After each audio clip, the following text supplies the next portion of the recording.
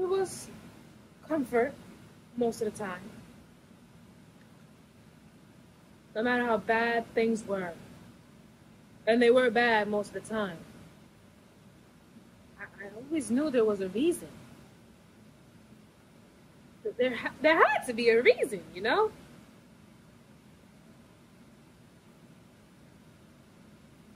I would have that fantasy that all kids have, I guess, that their parents aren't their parents. And I'm fixated on my father. I would fantasize going to bed at night that you or someone like you, my real father, was out there somewhere. And if I could just hold on and be patient enough, and if I could just wait and listen and look for clues, then maybe one day I find you,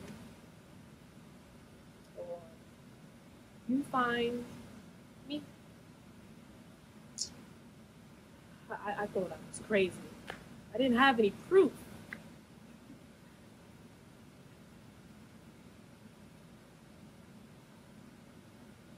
I used to wonder if you forgot me. Because if you knew how much pain I was in, you'd come and save me. But you never came. Why? Didn't you care? And if you didn't care, if my own father didn't care about his own daughter, what was I then?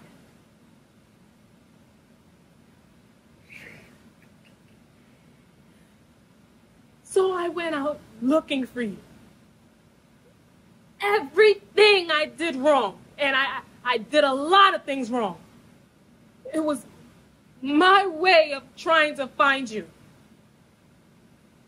I thought if I, just a thought, that if I fucked up bad enough, you come and punish me.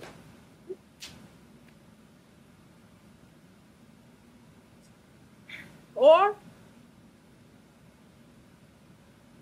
we meet somewhere in a ditch, under a bridge, or in jail. And you, yes, just as screwed up as I was. But it wouldn't matter, because we'd be together, finally. And I could punish you.